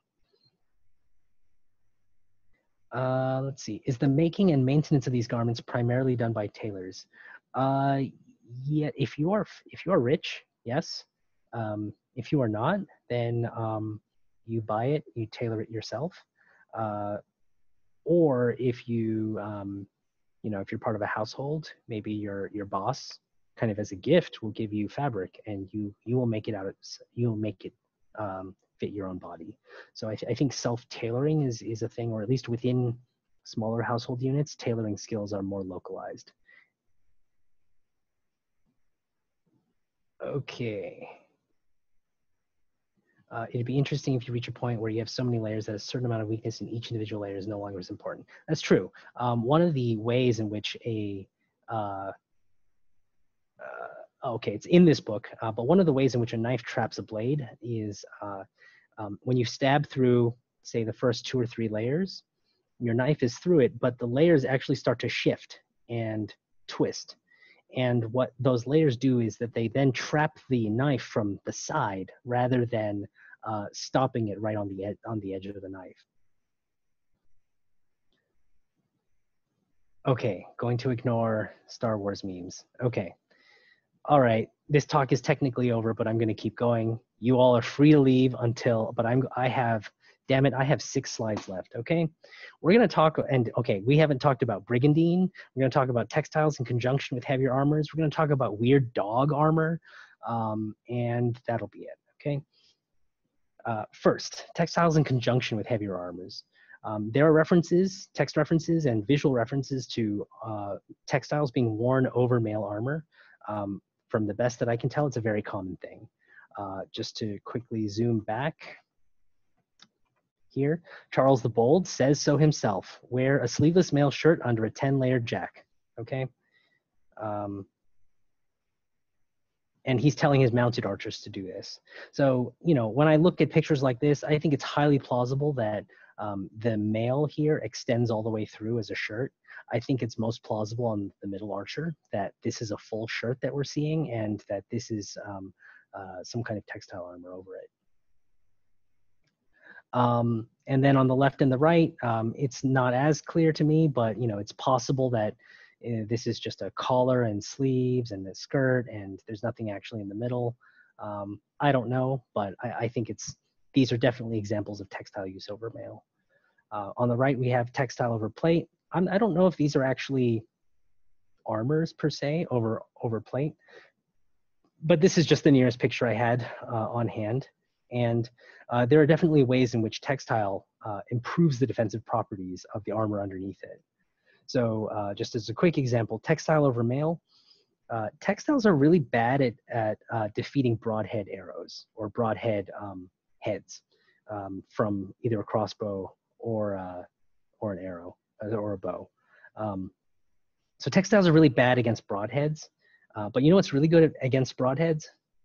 Mail. Mail is excellent against broadheads, but mail is terrible at defeating bodkin points. Bodkin points tend to just punch through, either punch through or just deflect 1 or 2 rings and then they're through. But you know what's really good at defeating bodkins? Fabric. A lot of tests have confirmed this. I can go hunt them down for you, but in conjunction, they can defeat both types of heads very easily. And so my hypothesis is that this is one of the reasons why they're doing this.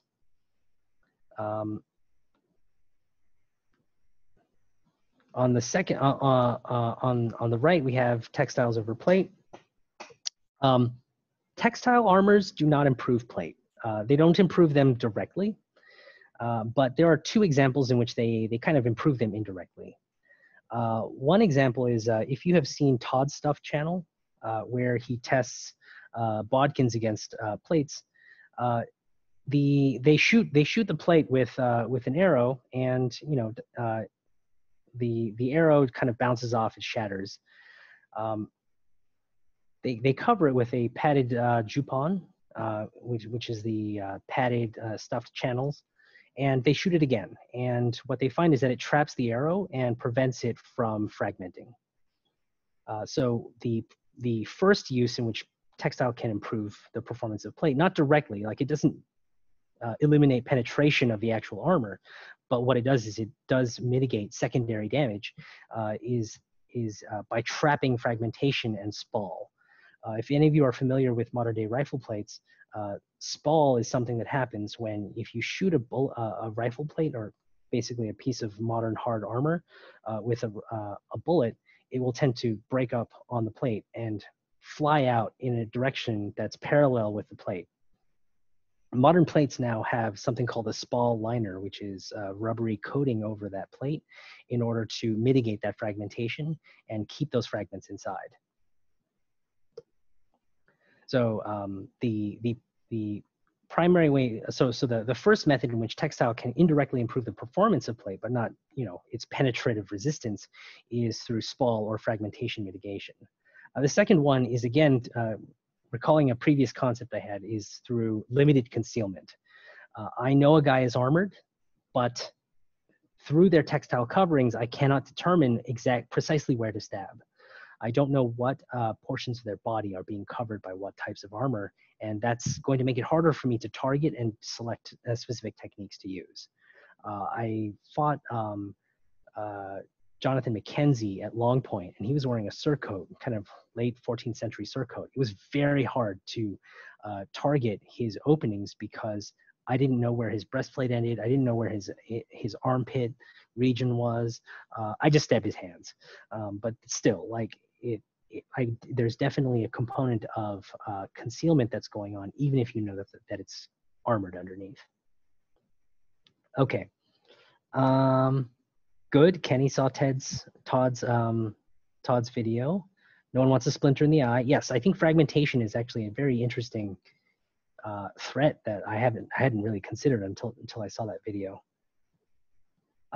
Thomas wants a timeout.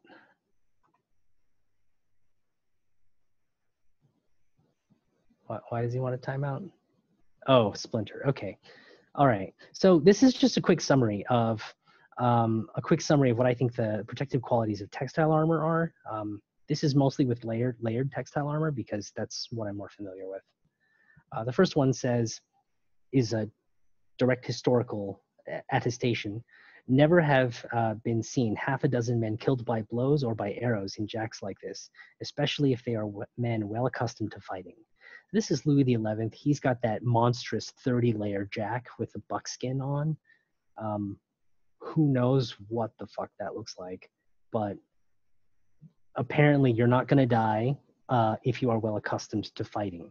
What does that even mean, right? Like, if you're well accustomed to fighting, is it melee? Is it ranged?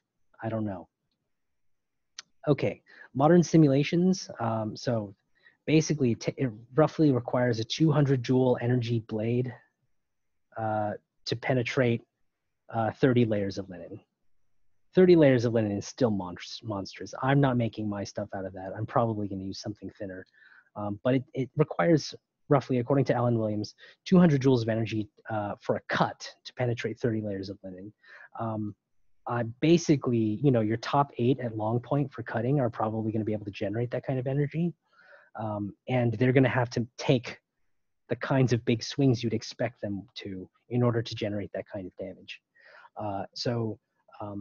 These types of defenses really act in kind of the way you might imagine a modern bulletproof vest to work, in the sense that if you get injured in it, you're going to have a bad day, right? But ideally, if they're working properly, for most threats, they're going to prevent penetration, and you're just going to be completely messed up inside. That's how modern Kevlar vests work. When they're working properly, you can expect broken ribs. And I expect with these 30-layer jacks, if you're getting cut by like Carl, you're going to have a bad day, and it might not even be clear that you'll have all of your limbs afterwards, just because of the sheer amount of internal trauma. Okay, and then as I said before, textiles are pretty good at defeating bodkin arrowheads, mainly because bodkins don't have those sharp cutting surfaces. They can help protect against fragmentation and spall, and then they're also providing either full or limited concealment. All right, 4 more slides. Weird shit. The third type of textile armor I neglected to mention was eyelet armor.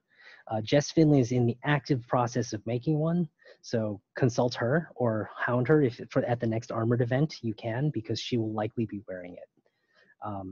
These are 2 eyelet doublets. They're basically just like anywhere from 2 to 4 layers of textile, possibly more, but not a huge amount. And they have eyelets just sewn all over it. This is in Bern somewhere. I don't know the exact location. I'm sure I should dig that up. And then on the right, these 2 dog eyelet armors are in Coburg. Crazy, right? Yeah, I've thought about it. It's on the list somewhere. Dog armor's on the list, but I gotta make this thing for myself first. I thought about making like male dog armor for Nathan at Arms and Armor, because I know he hunts with his dogs. Okay, home stretch. We have 3 slides left. I'm sorry for all of you I've kept here. Oh God, there are still 22 people here. Okay. Brigandines. I left this for last. I don't know how common brigandines, not how common. I don't know how well you know about brigandines. It might be very common, like it might be common knowledge among outsiders or people who aren't armor nerds, or it might not be. So I'm just gonna talk about them. Brigandines are what are commonly referred to as brigandines. It's basically a fabric outer layer or leather, but I've seen primarily fabric with many small plates riveted on inside. On the left is the Leeds brigandine. That's what it's called. It's at the Royal Armories in Leeds. Dates 1470s, but it's the museum. I don't know how or why, but the museum sources it as an Italian brigandine. So, you know, although it's called the Leeds brigandine, it's really Italian in origin. That's not implausible, because Italy had massive trade networks and was a massive exporter of armor. So if someone tells me that this is an Italian brigandine, I would believe it. In fact, if someone pointed to something and told me it was Italian, I would, you know, nod and then probably check later, but it wouldn't be completely implausible. Yes, video games. Thank you, video games. So if you play video games, you might be familiar with brigandines. On the right is a modern replica of the Leeds brigandine. I haven't shown too many modern replicas, but I wanted to show this one because I want you to notice the striking rivet patterns, the density of the rivet patterns, and then also the particular shapes they take. First off, generally is a trio of rivets. I want you to notice the sheer number of rivets. And then also I want you to look at the shape of the brigandine and how the rivet pattern accentuates that shape. Okay, fashion. You gotta look cool, right? Just like, you know, Chittister's rule of cool, right? That's the first rule of wearing armor. You have to look cool. Otherwise, it's just not gonna work. Okay, so Alexei Perbinos is a modern maker, does cool stuff. Yeah, aesthetic, for sure, right? I mean, okay, well, now we're gonna get freaking weird. Now we're you know it's getting weird when we're going to Iberia. Okay, so which part to begin with? Okay, let's not go weird yet. Let's focus on the right side. Okay. Brigandines evidently, I think, were the most common form of light armor and most common form of armor on the battlefield. Here's a number one. Here's a quote from the Howard Household Books. This is John Howard again, remember. And here is John Howard. He buys 10 brigandines. He just buys them in bulk from an armor seller who rolls into town. Okay, so we know that these things are not they're not custom made, or at least in his household they're not custom made. He just buys them bulk, and somehow they are fitted to the wearer. He buys nails for that, but we're not sure exactly what that process is. Over the 20 years for which we have accounts, roughly 49 brigandines are purchased. He buys 4 full harnesses, 2 for himself, 1 for his son, 1 for his son's friend. 37 standards, which are collars of mail. 9 gussets, which are just kind of just think of patches of mail for your armpits. 13 jackets of mail and 1 habergeon. I'm not really sure how a jacket differs from a habergeon, especially in this context, and what specifically John Howard is referring to, but I know it's a male garment that's protecting the upper torso. So brigandines outnumber the rest over the 2 decades of accounts, and so brigandines seem to be the most common one. I'm gonna reel back this statement now. We're going to reel back this statement now because, again, keep in mind, we're talking about the Howard household accounts. This is the Duke of Norfolk, which is a pretty big name in English history. So if you're in his household, just in any capacity, you're kind of set. You don't, in the grand scheme of things, you are not some kind of levy infantry. You're some kind of retained person. So, these brigandines might be representative of just household troops in general. But brigandines are definitely very common. If you asked me, hey Charles, I want to portray some kind of late 15th century soldier of low status, I would say get a brigandine. That's probably a reasonable thing to expect. Yeah, so Kenny's got it on the point. His comment is, my guess is brigandines are easier to adjust by non-armorers. Damn straight. I am so tempted to make one, just so tempted. Anyways, on the left, we have this really cool, this is an altarpiece of St. Vincent. This is from Portugal in the 1460s. Iberia is weird. That's kind of the general thing I've learned. Iberia is weird. These 2 people are supposed to be armed men, but look startlingly naked for armed men. They're wearing brigandines. This guy's mail sleeve doesn't even fully uncover his deltoid. He's just got these rods on the side, which some of you might call jack chains. I don't know, right? I don't know what they would have called it, right? So I try to use more sterile and clinical terminology. Again, he's got a pair of steel strips or rods coming down the side. I can't tell if this is mail or similar steel strips, but certainly something like the jack chains that you all are all familiar with. For those of you who are not, jack chains are basically these large plate-like chains that are attached to the outside of an arm, usually to provide solid cut protection to the outsides of your arms. Cannot produce plate armor, but could easily make brigandine plates. Okay, Ken, we need to talk later. We definitely need to talk later. Oh, we will not talk about Panzerhosen. I'm already over, but Panzerhosen is not on that list. There's so much stuff that's not in this presentation. But I just want to give you a last point to the just to point out the jack chains are everywhere here. Even this guy who has no other form of armor seems to have jack chains just sewn onto his doublet.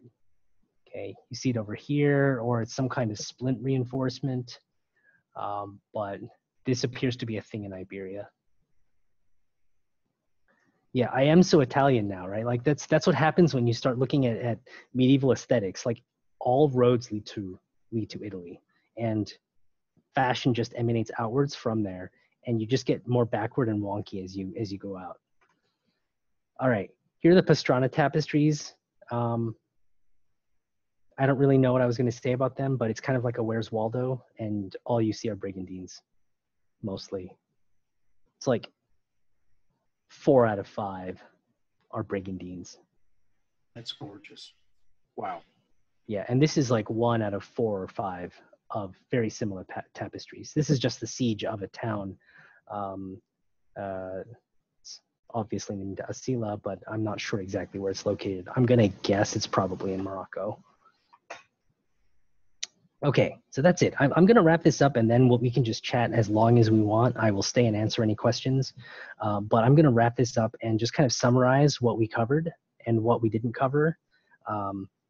So we talked about mail. We talked about hiding mail. We talked about a gestron, which is covering mail in fabric. We talked about textiles, padded textiles, of which I'm not the expert. You should consult with Jess Finley on that. Layered textiles, in which I'm trying to build a body of expertise and skills to construct. And so I'm probably going to be executing a project there. Eyelet textiles, again, see Jess Finley. And weird dog armor. We also talked about brigandine and plate. And, but in the background, though, we were also talking about broader principles of the use of armor, things that determine its shape, its use, when it's not used, and other things that people are thinking about when they wear armor. The first one is full versus partial concealment. Sometimes it's just enough to disguise what parts of your body are armored rather than the fact that you're armored.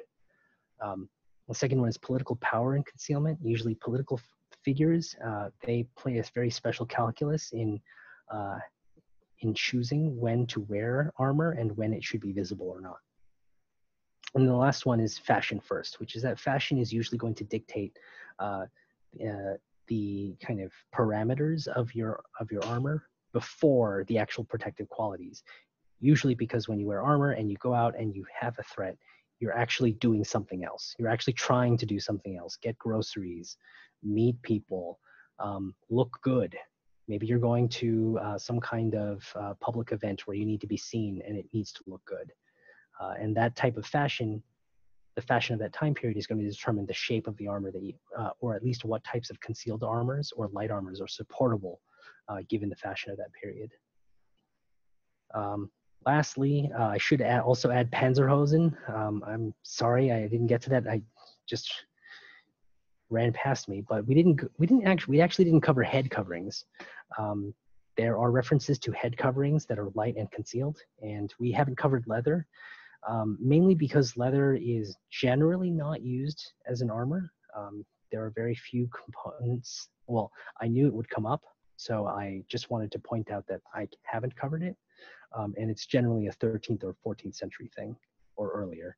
But by the 15th century, predominantly your go-to forms of armor, first is brigandine and plate, number 2 is mail, and then third is textile. And those 3 cover at least 90, but I would say 99% of the forms of protection for concealed and light armors. And that's it. So I'm going to go over some really quick questions here. When the images are larger, is it more clear that's chain or metal in the hose? How do we know it's different? It's chain versus different colored textile. We don't actually. So let's go over here. So we're not sure that this is differently colored textile, except for a few details here. Here we have a point, a little piece of a little tie here that appears to be tying down whatever this thing is. So that combined with the fact that he's wearing an elbow counter suggests to me that this entire unit is some kind of light arm defense. You know, basically the laziest you can do and still have cut protection on the arms. And that would lead me to believe that that's the similar things going on down here when I see a point down near his ankle. Now, I don't see that point, that set of points over here at the thigh, and it's actually, I haven't really thought hard about whether you could even do this, like put a steel strip on your thighs. I personally just think that this is actually male, but I don't have any way to support that. And it could be some fabric over there that's in that style. There are a lot of there are images of doublets that will have vertical black strips running along them, And usually these are strips worn on doublets that are in martial contexts. Most people have referred to them as reinforcement for the doublet, but kind of a baby theory I'm working on, just kind of keeping it a little hidden and trying to nurture it, is the baby theory I have is that these strips that people think are just leather reinforcing strips for arming doublets to hold harness are actually mail strips that are enclosed in fabric. No idea, like I don't have enough evidence yet, but that's a theory that I'm working on. I'm trying to find any support for that.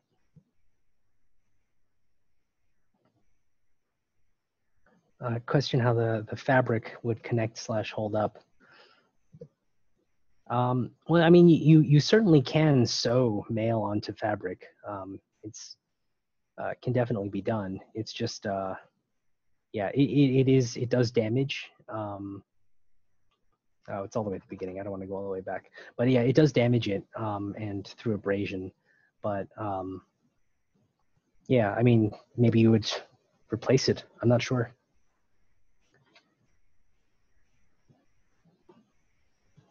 Okay, sorry, I had to blast through this. Wow, I was way over.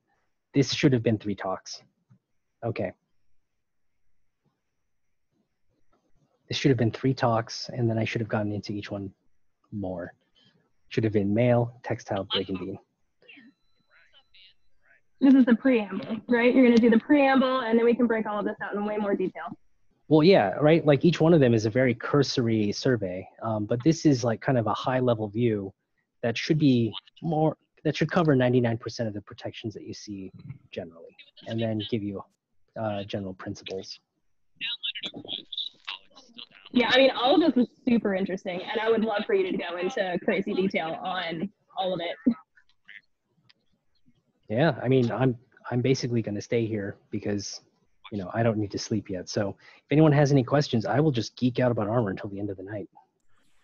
Hey, so I have a question. Yeah, In all the research that you've done, have you found anybody commenting on the impact to comfort of wearing some of these combinations of armor, both hidden and unhidden? The comfort of these armors. Like if I'm wearing plate armor and I have a robe or a tabard over it, yes. does it help keep me warm, for instance? You know, you've had some personal experience wearing mail under your gambeson, for instance. Yeah, it was pretty comfortable. There is a 14th century source that discusses sleeping in armor and casts it in a very unpleasant light. Jake and I have taken naps in armor, and it's not so bad, but I wouldn't want to do it for an extended amount of time. Comfort. Monty discusses small modifications and construction details that you can add or that you can add into doublets to make it more comfortable, but is also thinking about it in terms of it's just sheer protective qualities. I think that's, I'll keep an eye out. I'm sure I've come across it. I just can't recall any right now. Okay, cool. Just curious.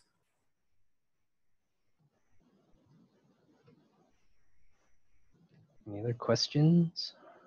Yeah, you may have mentioned this earlier, but my first question as to what essentially would be those strips of chain going down the side of your calf at the beginning? How would they just attach to the shoe? Was it some sort of suspension system, or were they actually woven in? Yeah. So we go back to this guy right here, right? We have Durer's Baumgartner altarpiece. There are conflicting sources on how this is done. The most obvious to me is to just sew it, whip stitch straight down the strip, and you're good. That's not a very durable solution. So there are other possible ways.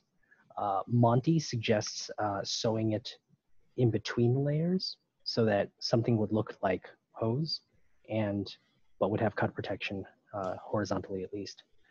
But that again suggests that the hose would be 2 layers, a layer of linen and wool, which is, it's not clear that all hose is constructed that way. Here, it's because it's on the outside and it's just like sticking to his outer thigh. That strongly suggests that it's sewn down to me. Another way that I've thought about this is that would be much more durable on the underlying garment is to actually enclose the male in its own fabric strip and then sew that strip down onto the base garment. That's much more durable on the base garment, and because the male is enclosed in kind of this sacrificial fabric strip. And one reason I like this theory is that it creates the look of reinforcing fabric strips or leather strips that people mistake as just being for reinforcement. But instead, I think that they're enclosing actual strips of mail and providing rudimentary cut protection across the entire thing. So long answer to your short question is sew it on. Gotcha. Thank you. Other questions?